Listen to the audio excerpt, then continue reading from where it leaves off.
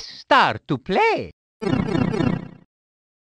What's going on, guys? Welcome back to NRetroSpect. My name's Cody, and today I thought I'd do something special. So, we're gonna get started on a Let's Play of my favorite video game of all time, Banjo-Kazooie. So, I'm sure if you've seen my NRetroSpect on Banjo-Kazooie, you already know how much I love this game.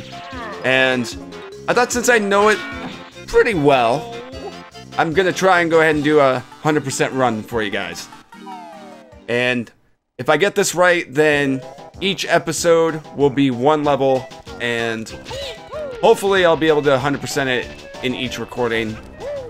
Not so sure about Rusty Bucket Bay or Click Clock Wood. That's probably going to take about 2 hours for Rusty Bucket, and then maybe 3 for Click Clock, just for exploring all the other worlds. But let's get right into it. Hopefully you guys already know the story.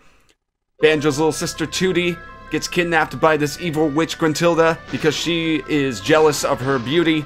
So Gruntilda creates this machine that will steal Tootie's beauty away from her so that Grunty can be hot. And it's up to Banjo and his best friend Kazooie to save the day, but first they have to deal with this shit from Bottles. Every single time, he just interrupts the flow, just to tell you something you already know. And that rhymed. I don't know why I'm in a rhyming mood today.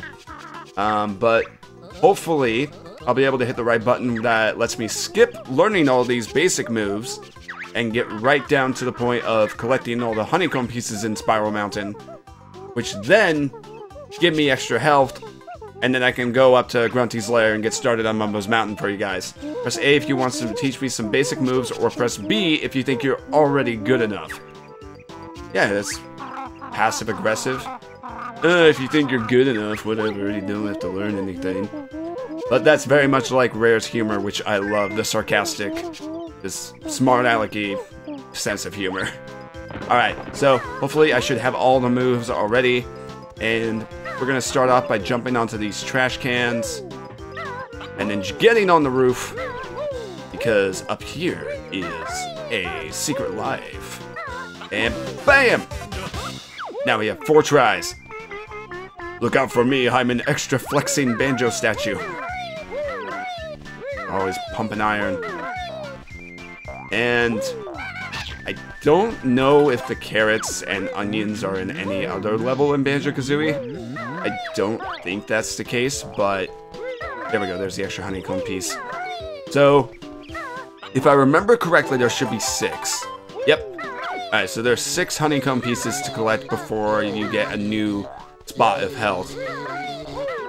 But, yeah. So we're gonna go and grab all of those before we actually start our adventure into Gruntilda's lair to explore the 8 hidden worlds. And I'm Jon Lovitz. If you guys didn't know, Jon Lovitz actually narrated the VHS promotional video for Banjo-Kazooie. And if you're watching this, I'm sure 99% of you are just gonna be like, who the fuck is Jon Lovitz? But hey, he was a big figure in the 90s. Had his own show called The Critic, where he would play a character that would review movies. Kind of like a parody of Siskel and Ebert, and they're like, who the fuck's Siskel and Ebert? You kids know nothing. Alright, so I hope you guys had a great holiday season, and I hope you all had a safe and wonderful New Year's. Welcome back. Let's put 2016 behind us, because goddamn, that was such a shitty year. I'm ready to have some good times in 2017. How about you? Like, comment, and subscribe if you think 2017 is gonna be the year that makes us up for Harambe. Fuck. Like, comment, and subscribe if you think 2017 is the year we avenge Harambe and all the unnecessary celebrity deaths that happened. And this isn't really that blah blah blah. I'm coming back into the game. It's been a while for me, so forgive me if I stumble on... Bleh, I'm already stumbling. Forgive me if I stumble over my words, because I have no idea what I'm doing on a solo Let's Play. I don't know if I could talk to myself all the time. And it seems like that's what you have to do. And I've already gotten the honeycomb piece over here. So the last one is in the water, in this little cove. Hey, see what I did there? Cove. Another level, Treasure Trove Cove. And there we go. We've got all the 6 pieces of the honeycomb in Spiral Mountain. We got our extra honeycomb of life. And now we are ready to head up the Spiral Mountain itself, which will take us to Grunty's Lair. Hey. Here's a question for you guys. What is your favorite 3D platformer? Let me know in the comments. I want to hear if you guys like Banjo-Kazooie the most, or if you guys prefer like Super Mario 64, Crash Bandicoot, Sonic the Hedgehog. It's some... Sonic's not really a platformer. Or is he? I don't know, it's open for discussion. But look! Bottles fixed the bridge for us, and now we can go in. And who the hell just... Who builds their dungeon to just look like their face? I mean... I get that she's very narcissistic, but... Come on, it'd be like if I lived in a house of just my face. Actually, you know what? I would totally live in a house that's just my face. That way people know it's mine. Oh no! Tooty! Just stuck behind the lasers! This fine contraption, so I'm told, will make me young and Tooty old. So... Is this just... an age reversal? Does that mean Tooty is gonna look like that when she gets older regardless? And then Gruntilda used to be just hot and sexy? Oh wait, no, actually I just said it changes beauty. Never mind, there goes my theory. There goes my game theory. Sorry, Matt Pat. Oh no, they started the machine and now it's time to begin our adventure. Starting with this Jiggy right here, conveniently placed at the very beginning of this lair. Hey, it's me, Mr. Jiggy. Now go and find a picture with a piece missing. Kind of, right? A little bit? I don't know. Alright, so we got our first Jiggy, and now, with that piece, we're able to complete the puzzle that's on the wall, which will lead us into Mumbo's Mountain. So this game, I played a lot when I was a kid, and for whatever reason, I decided to just give it to my cousins. I gave them this game along with Glover, and they ended up selling it, which broke my heart because I didn't get my hands on it again until the re-releases on the Xbox Live Arcade back in 2008. And then I just had to go find myself a copy of Banjo-Kazooie. And luckily, I managed to find a complete in-box copy on the N64 before the retro game craze happened. And I got it for like 20 bucks complete in box, which back then that's a really good deal considering now it would go for like $50, $60 complete in box. The retro game collecting phase has just skyrocketed, which is both good and bad, I would say. Good in that it's bringing more attention to retro gaming in general, and bad in the fact that all of the prices for the games have skyrocketed, like ridiculously. To give you guys an idea, in 2012 I bought a copy of Conker's Bad Fur Day for about 40 bucks, and now it's around 120, I believe. It's definitely over the $100 mark for the cartridge alone, and that's just insane to me. I can't understand how the value of these games just increases so fucking high. I get that they're not being made anymore, but still, it's kind of this bubble of just like collecting just went off immediately, and now any good game is worth a lot of money. But thankfully now I have pretty much all the games that I really want to collect, And I tried to do the Talon Trot there, but I remember that I didn't have it. I'm pretty thankful because I managed to grab all the big games that I wanted for the N64 right before the craze happened. So I've got all the main titles. All that I'm missing really are just like sports games and some obscure one-off games. I think probably now the most expensive game that I'm missing is Bomberman: The Second Attack. Because I've already got Clay Fighter, I've got Worms Armageddon, I have Conquer's Bad Fur Day. And as far as I know, Bomberman: The Second Attack is like the only other game that's above $100. But I mean, I have the EverDrive 64 now, which I just got a couple days ago, and I'm loving it. In fact, I'm playing Banjo-Kazooie on the EverDrive right now. And I did this because I wanted to just be able to have all the games that I currently own on one cartridge, and that I wouldn't have to risk ruining the games themselves, like damaging the pins or scratching the cartridge. I just wanted them all to be, I just want to have all copies of my games just on one thing. That way I don't have to constantly swap out the carts. But now I'm also able to play games that I normally wouldn't have access to, like Bomberman: The Second Attack. And some Japanese games too. I played a little bit of Custom Robo, which was pretty fucking fun actually. So hopefully now that I have the EverDrive 64, I'll be able to get more in-depth videos on certain games, because now I'm also able to access betas for the games. For example, I can now play the kiosk demo of Majora's Mask. Basically the not-for-resale carts that were really, really expensive. I now have ROMs of those on this EverDrive. And I'm definitely going to make a review video on my EverDrive. I have the version 2 model. The reason being is that the version 2 one was good enough for me, and if you didn't know, there is a third version called the EverDrive version 3, obviously.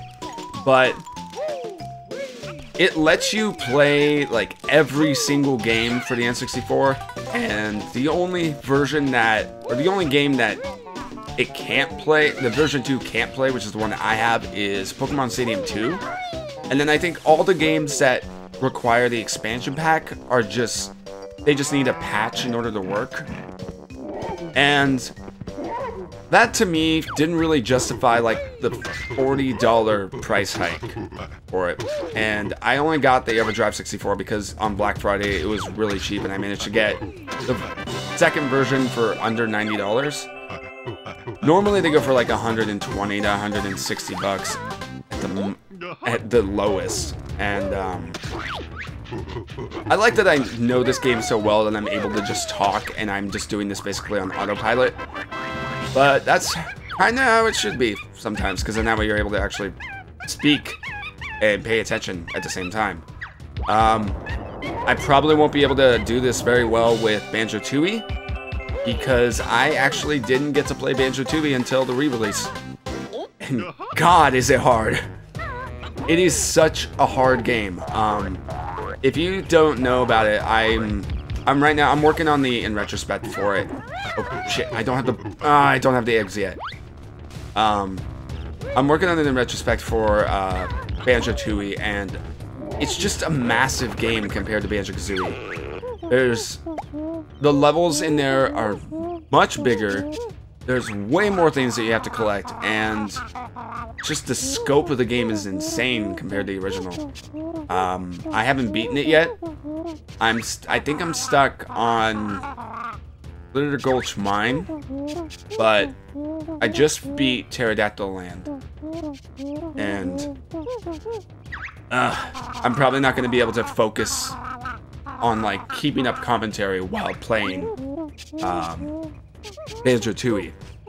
But so far we're doing pretty good on Mumbo's Mountain. I think right now we're learning the egg ability.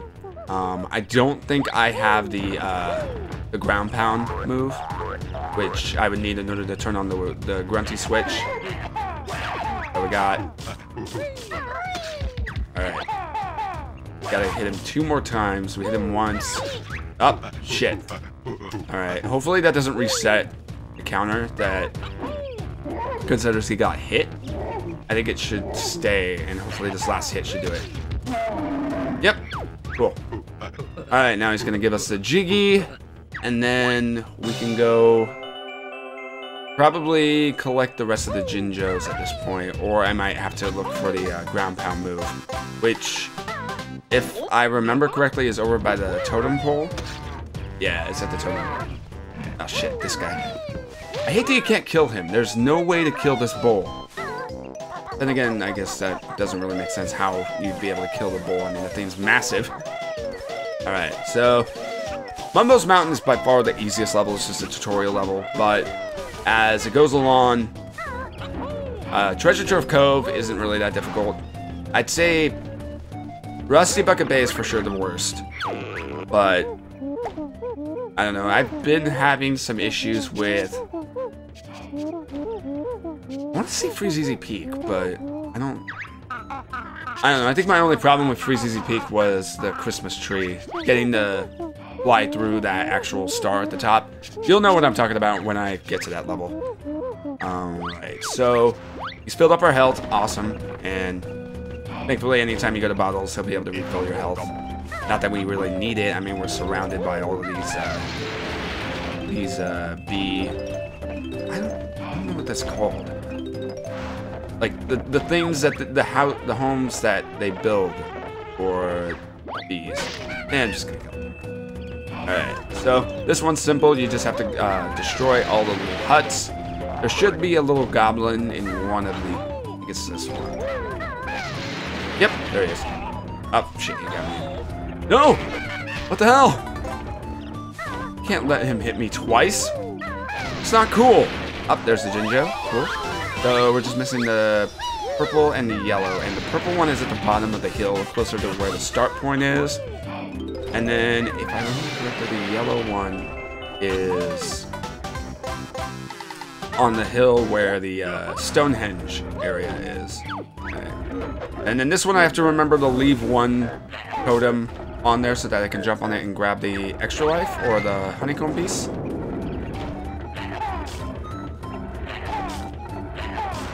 Ah, shit. Alright, I need to get it better. There we go. Is that enough room? Nope. Yeah, there's an extra honeycomb piece. Oh, and there we go. Fly up here. Get that. And not go in first person. That's not what we want. And then Jiggy. Awesome. Yeah. So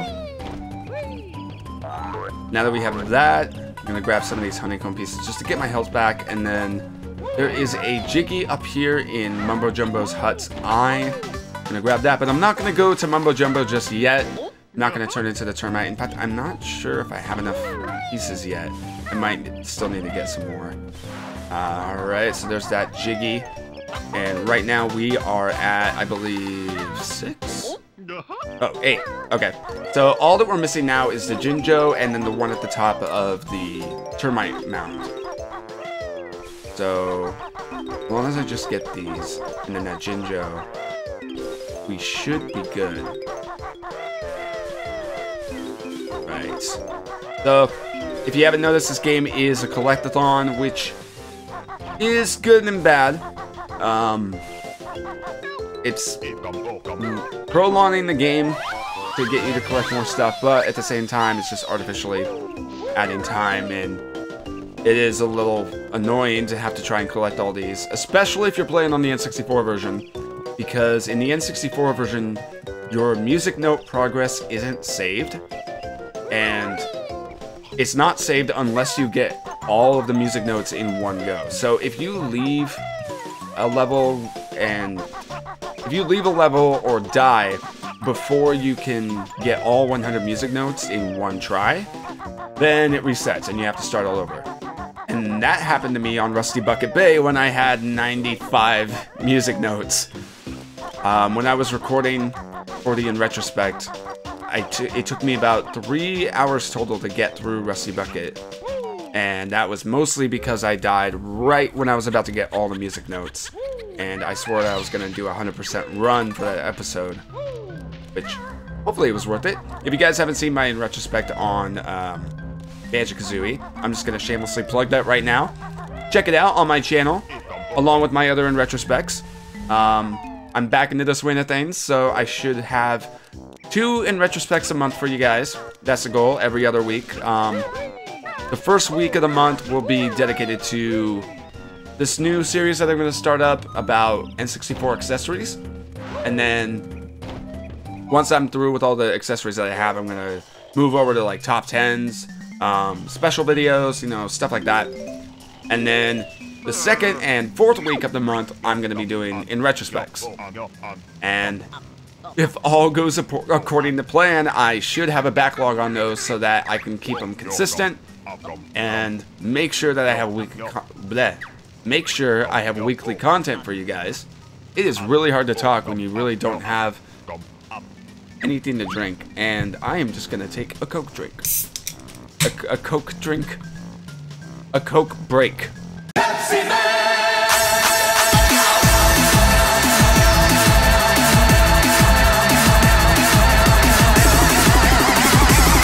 Alright.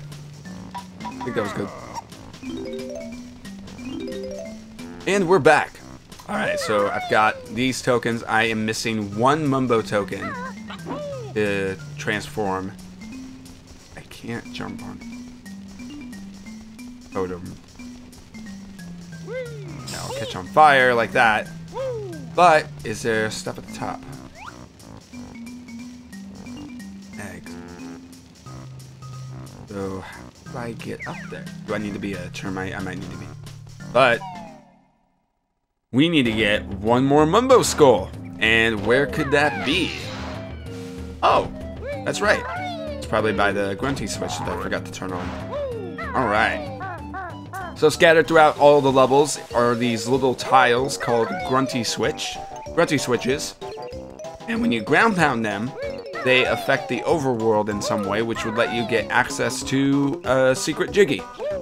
They're kind of like the secret stars in Mario 64, but the neat thing about this is that you have to activate them within a level and then go back.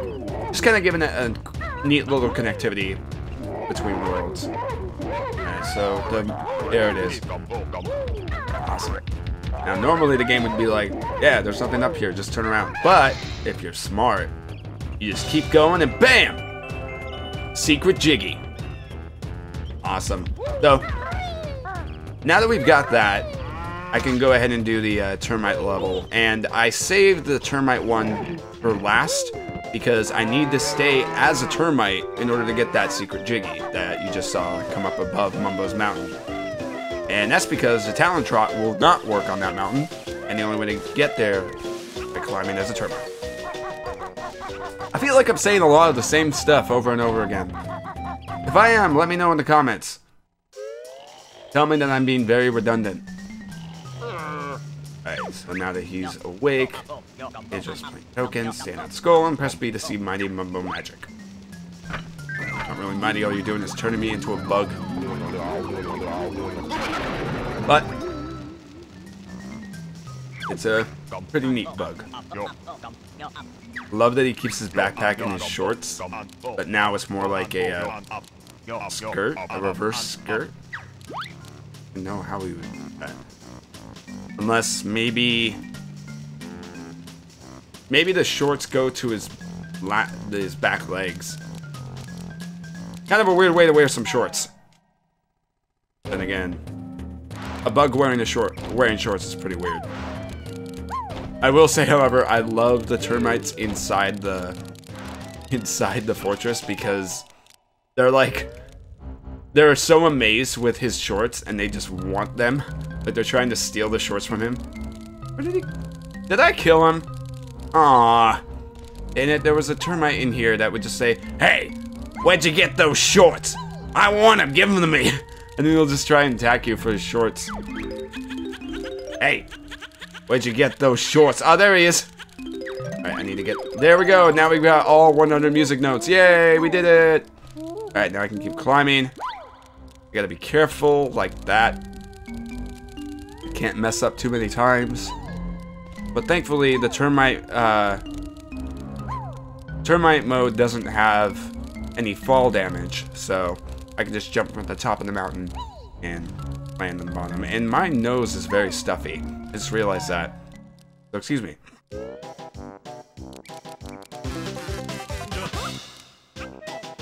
Alright, we're good.